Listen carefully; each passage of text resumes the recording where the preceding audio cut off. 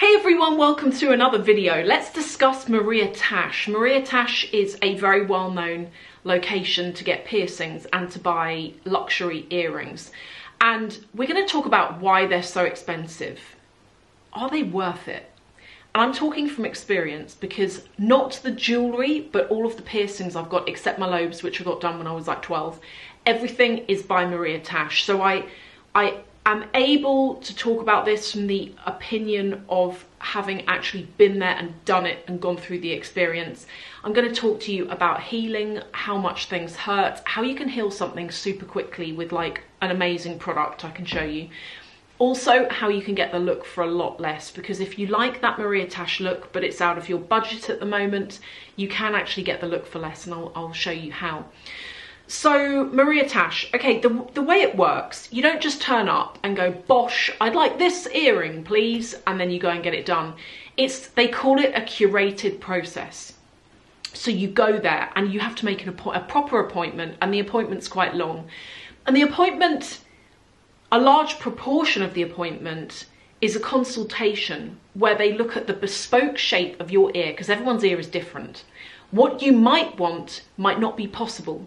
If, for example, you want an earring to go there, but your ear sticks out a little bit there, Maria Tash might say, do you know what, we can't do that, but we can place it in this other location, tucked in slightly, you'll still get the same look. You might even pick a piece of jewellery that doesn't work for the location that you want it to go. And that's another thing they help you with. They give you these little plastic spatulas that they put the earring in, and you can hold them up in different locations on your ear to get a sense of how they look in different places. And the whole thing is very consultative. They very much work with you. It's very luxury. It's very premium. You feel as though you're getting what you pay for when you go through that process, and they make it fun. They make it exciting. The actual process of getting the piercing done, they take you into they've got various rooms where they do the piercings. You're sat on a bed that's all hygienically covered. They will get you, normally if you have longer hair, they'll get you to tie your hair up. They then use a pen that they give you after, so that it's only for you. They put a dot on your ear with a black pen where they're going to put the piercing. They'll then get you to sit down or lay down, depends on who's doing the piercing really, and they will go ahead and get you pierced. The lobe, does it hurt? It stings. In some ways, I feel like the lobe hurts more than the cartilagey bit. So the cartilage bit is up the top, the lobe is this soft bit down here. And whenever I've had the lobe pierced, it feels sharp and stingy. But the pain only lasts for that second that the needle goes through. And it's bearable. It's like a sharp needle going through your ear. And as soon as they've put the piercing in and they step away and the piercing's in, there's no blood gushing, there's nothing like that. It feels hot, is how I would describe it. The ear feels really hot. And what they will do is you get, and I don't have one with me, the actual rod that goes on the back of the earring, they're all flat back, so you can sleep in them. They will use a long one on the back of new piercings because your ear swells with a new piercing. Once it's healed, you'll need to go back and have a shorter one put on so that the piercing is snug against the skin. With cartilage piercings, healing can take, in my experience, anywhere between a year and 18 months. Lobe piercings are quicker, can be like 6 months. I had my lobe piercings done, and this one up here. So I've got a piercing up the top here and then 2 stacked here. I had all of these done in January. So, and I've been healing them with this product that I'll come on to. The cartilage, does that hurt? Not really. Again, it feels like a sharp scratch, but it doesn't hurt. And in fact, you might be surprised to know that the one I've got on the inside of my ear just there, that really didn't hurt. Do they hurt to sleep on? You're not meant to sleep on them, because if you do, they can end up healing at an angle, which you don't want. You want them to heal in the exact position the piercer has put them in. So you shouldn't really sleep on them, and you can get travel pillows that will help you sleep. With me, I naturally tend to sleep, because I've had these now since 2018. I sleep with my head in the crook of my arm, so my ear is in this bit of my arm, so it's not touching the pillow, and I do that naturally now. I don't even think about it. It's how I wake up in the morning, kind of like that. So how can you get the look for less? I've got a couple of tips for you, then I'm going to show you this hack on how you can get them to heal super quick. There are a couple of places I really recommend. Right, so on this ear, I'm going to show you some close-ups so that you can see, but on this ear, with the exception of the lobe piercing, everything is Maria Tash. Maria Tash pieces come in white gold, yellow gold, rose gold, and they have diamonds in them. Whenever I have bought a Maria Tash piercing, I have, however, never received any sort of certificate that confirms the grade or the clarity of the stone that I've just bought. I cannot tell you what clarity and grade Maria Tash diamonds are. I just don't know. So from that perspective, I'm very sure you're paying for quality, but I'm also very sure you're paying for the experience, that luxury experience, and the brand name. And the fact that these boutiques tend to be in expensive places like Harrods, Liberty of London, etc. So you've got to pay for all of that, their rent and everything. So, you know, all of that's got to come out of that price. On this ear, however, this ear is entirely by a brand called Ideal. And Ideal pieces are 14 karat gold solid, so you can wear them in the shower, you can sleep in them. I don't take these out. I haven't taken these out in like years, you know. You can just leave them in. The other thing I like is they've got a really good selection on the website. And in fact, if you look at this one that I've got here, can you see I've got a cuff there on my ear? That's not a piercing. That cuff clips on and you can slide it up and down. If you don't have, because I've got it on that piercing that I've got there, but if you don't have that done, that chain will stretch to your lobe.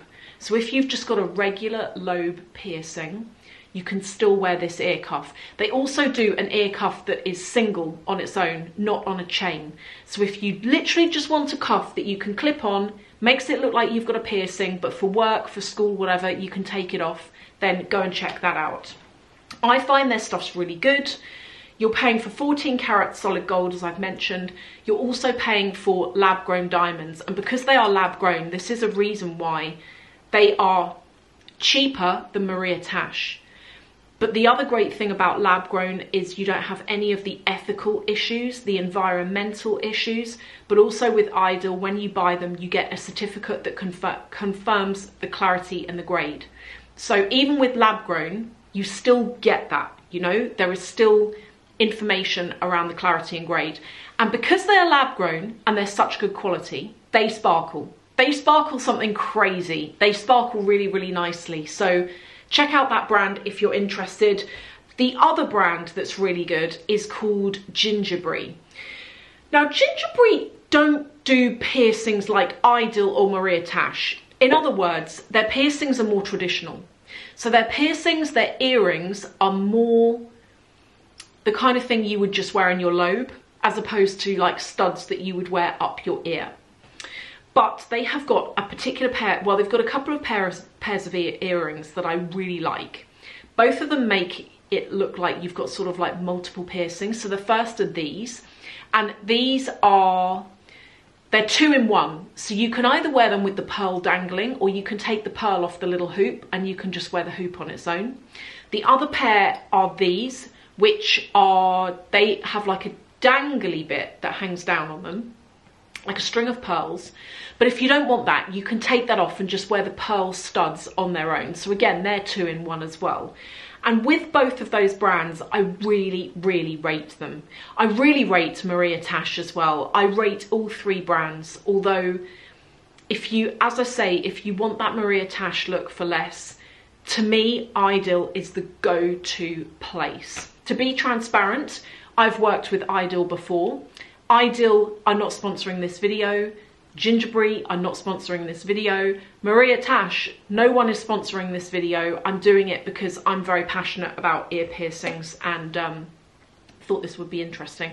But I do happen to have some coupon codes, not for Maria Tash though, but I've got some coupon codes that I'll put in the description below, and they are not commission paying.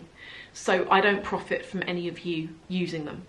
Now, how can you get these piercings to heal super quick? When you go to Maria Tash, possibly other piercers, but Maria Tash, I can speak from experience, they will try and sell you the saline spray, the saline solution. And it's like in a little spray can and you jet it on. Honestly, everyone, I tried it when I got my helix piercing. It did nothing. And they say to you, oh, put a chamomile tea bag on your piercing or dip it in warm water with salt in it. No one's got time for any of that. Let's be honest. You might do it a couple of times, but these piercings can take 18 months. No one is going to do that for 18 months.